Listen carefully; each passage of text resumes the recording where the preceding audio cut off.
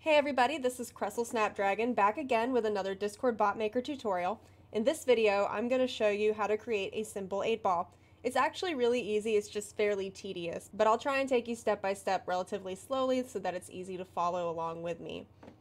So the first thing that we're going to do is go to Create New Command. We're going to call it 8-ball, and we're going to leave the restrictions and permissions the same. Down here in the actions, I want to create an embedded response for the 8-ball.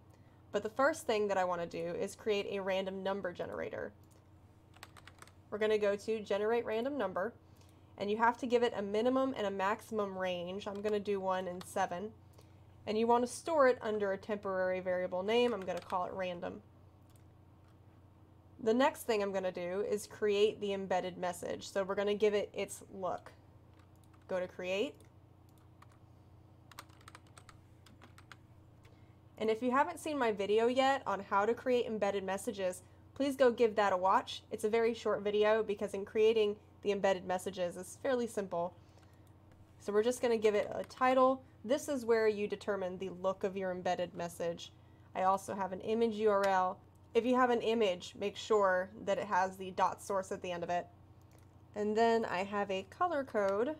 This is the HTML hex here for the look of the embedded image.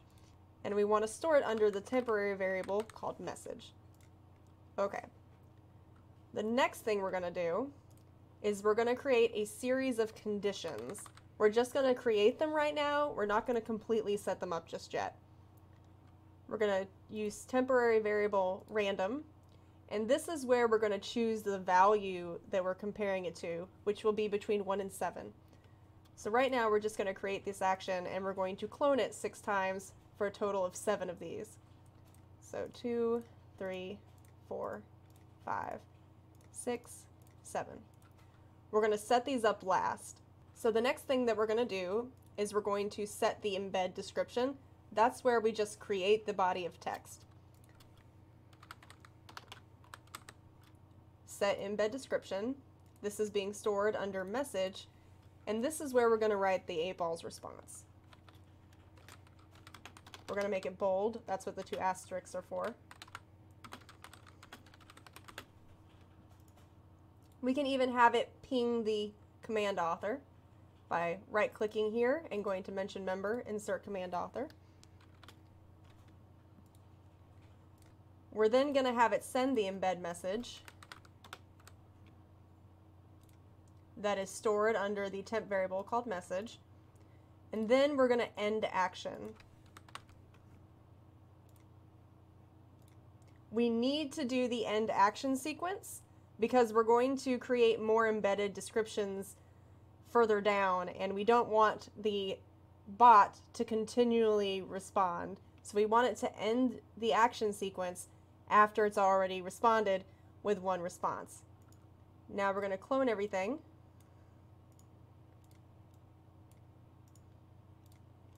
And we're going to do this 7 times. We're going to clone the set embed message description. We're going to clone the send embed message and the end action sequence. And you can also go through and change the message .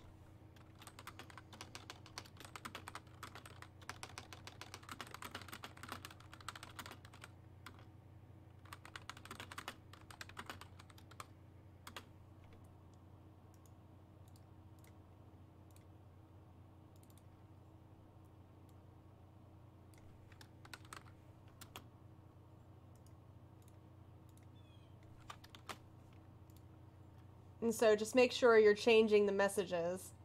We're going to keep going.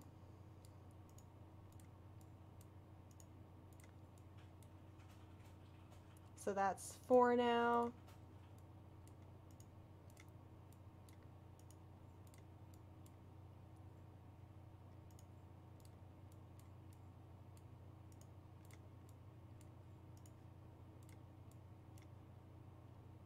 One, 2, 3, 4, 5, 6.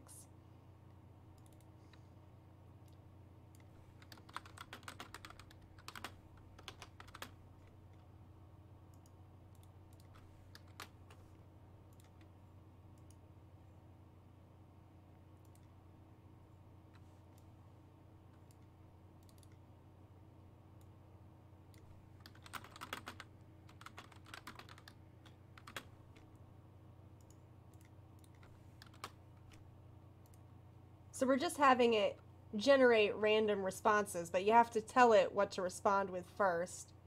And then these are going to be assigned different numbers that are randomly generated between 1 and 7. So this would be 1, 2, 3, 4, 5, 6, and 7. They're all going to be assigned a value.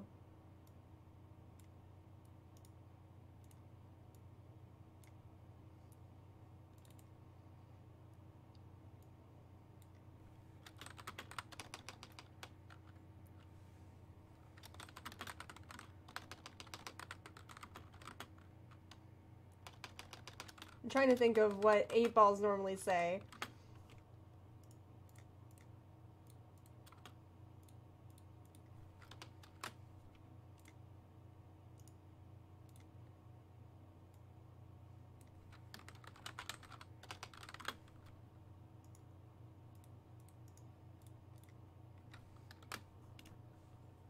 So now we have 7 responses. 1, 2, 3, 4, 5, 6, 7.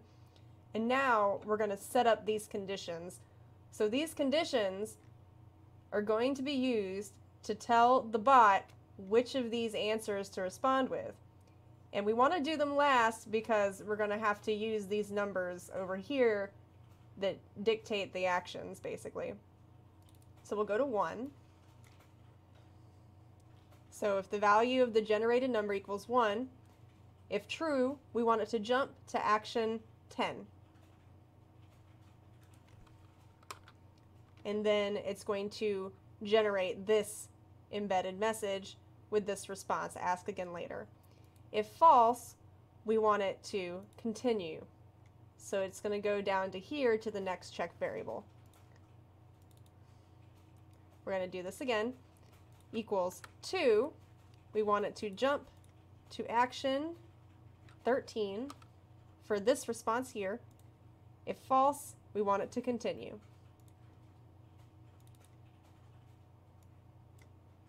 If equals 3, we want it to jump to action 16. If false, we want it to continue. Equals 4, jump to action 19.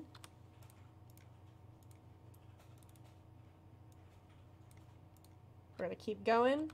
5.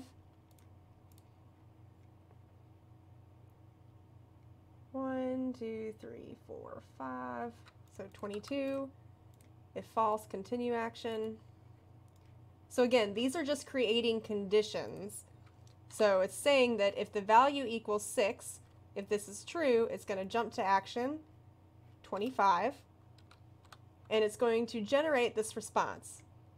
If false, it's just going to continue and check whether it's value number 7.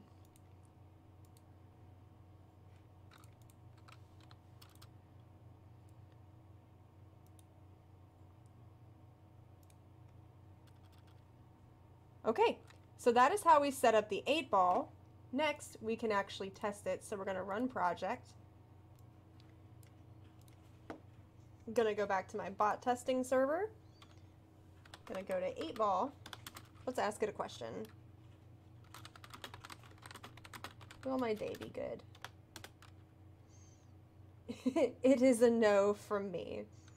So that is how we create a simple 8 ball. We can ask it another question.